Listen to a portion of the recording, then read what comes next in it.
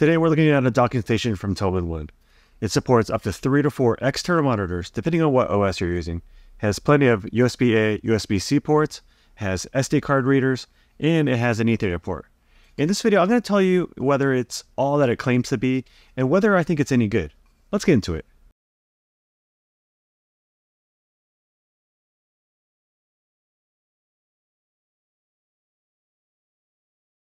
My name is Patrick and this is Everyday Tech. Everyday Tech for everyday people. A lot of people these days work in multiple locations. I go into the office a few days a week. The rest of the time, I'm at home. In both locations, I have a docking station where I can just plug in my computer right in and I'm ready to go. Today, we're looking at this docking station from TobenOne.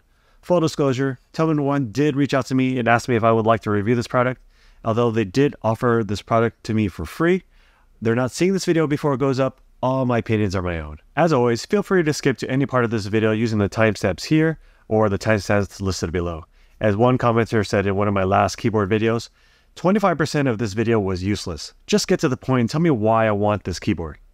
Wait, 75% of that video was useful? Let me take you through all the ports and features of this docking station. First, let's talk about all the ports that are used for display. This has a total of 6 ports for display. You have 4 HDMI ports and 2 display ports. You can see that they're grouped into 3 different display groups because each of the groups you can only use one of the ports. So for example, display 1 and display 2 group, you can only use either display port and HDMI port, but not both at the same time. You can mix and match if it's display port or HDMI as long as they're in different groups. Now with display 3, there are 2 HDMI ports. On Windows, you can actually use both of these HDMI ports at the same time. But on Mac OS, you can only use one of them. So on Windows, this is actually a quad monitor dock, and on Mac OS, it's a triple monitor dock. Now, in order for you to use Display 1 and Display 2, you need to download the DisplayLink drivers. Now, I talked about DisplayLink in one of my past videos, but essentially, DisplayLink is the technology that allows you to run displays through USB or Wi-Fi. In the past, older computers did not do well with this technology. There was just a lot of lack.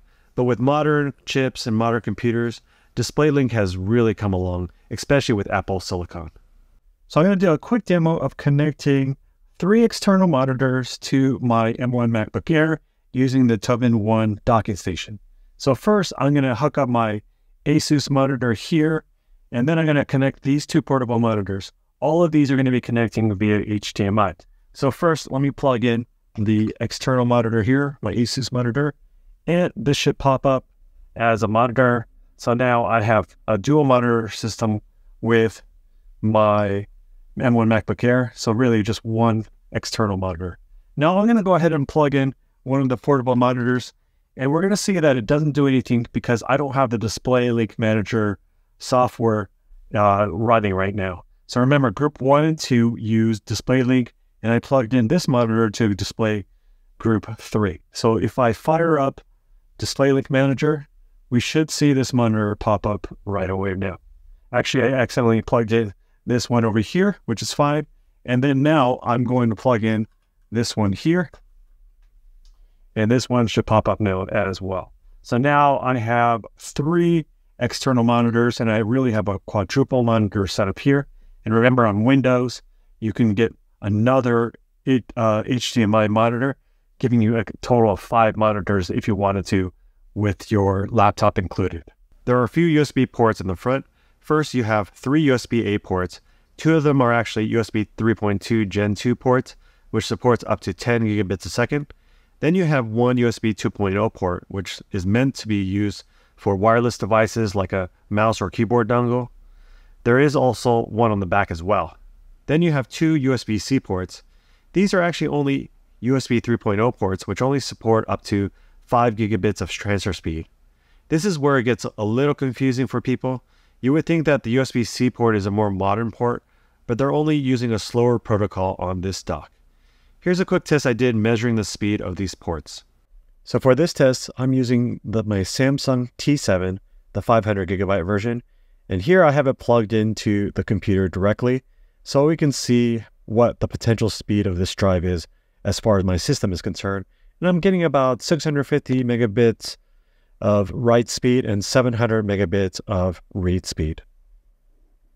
Now I have the Samsung plugged into the USB-C port, which is a USB 3.0 port with 5 gigabits of transfer speed max. And we're getting about 342 on the write speed and 310 on the read speed, interestingly enough. But it is slower when you have to go through a hub. So now let's try it on the USB-A port. Now we have the T7 attached to the USB-A port. It is a USB 3.2 Gen 2 port with a max speed of 10 gigabits a second. And we are getting faster throughput speeds. We have a write speed of 582 megabits a second and a read speed with about 560 megabits a second. So we are getting better throughput with the USB-A port. Below the USB-C ports, you have the SD and micro SD card reader, which are only UHS 1 rated. So it has a slower speed as far as reading and writing, and you may or may not be able to read higher end cards. Moving our way back up, you have the 3.5 audio jack, which supports both input and output. Then we have an LED indicator light above that. Lastly, on the front, we have a power button. I don't like the fact that it does have a power button on a docking station like this. If I'm relying on this to power my monitors, hard drive, peripherals, and even my network connection, I don't like the fact that it can all go away with the press of a button. Now, partly I'm afraid of accidentally pressing it. It is a firm button, but I can see a scenario where you have the docking station a little bit below, and I'm going to pull out a thumb drive or a USB peripheral, and I accidentally press the button. To finish out the ports, we do have the other USB-A 2.0 port that I mentioned before. We have a gigabit Ethernet port. The USB-C port is the host port, which connects to your computer. The dock can provide up to 100 watts of power to your laptop. The power comes in from the DC port. Speaking of power, here's how big the power adapter brick is. Really, I think the gold standard of these types of docks is made by CalDigit, in particular the TS3 Plus and the TS4. How does this TobenOne compare to the CalDigit? Well, they're pretty different products, and it all depends on your needs. The CalDigit docks, the TS3 Plus and the TS4, are Thunderbolt 3 and Thunderbolt 4 docks. They have more USB ports, or more ports in general, and all the ports pretty much have more throughput. If we compare the prices, though, the TS4 is considerably more expensive than all of them, so it's better that we compare this TobenOne to the TS3. At the time of this recording, you can get both of these after a coupon for a little over $200. Actually, the TS3 Plus is about $199 after coupon. So which one would I recommend? Well, it all depends on your needs. If you need higher data transfer speeds and you have a bunch of Thunderbolt accessories, then definitely go with the CalDigit. The TobenOne on the Amazon listing says that it's for Thunderbolt 4 and 3. Let's be clear, this is not a Thunderbolt dock. What they really mean is that if you plug it into a Thunderbolt 4 or 3, or even a USB 4 port, it's going to work because those ports or protocols are backwards compatible. So then why would you get the TobenOne over the CalDigit? The one biggest feature it has is DisplayLink compatibility. As well as the CalDigit performs, it can't get over the limitation of an M-series chip, which it can only support one external display. Now, if you want to get more than one external display, you're going to have to go to a Pro Series chip, or you're going to have to get the M3 MacBook Air that can support 2 external displays with the lid closed. But using this dock, you get all the ports that you need, and you can support up to 3 external displays if you're on Mac OS, and if you're on Windows, you can support up to 4 displays because of the DisplayLink drivers. Yes, the ports are a little bit slower, but in real-world use, I don't think it's going to slow you down at all. Overall, I think this is a good product and will meet the need of most people.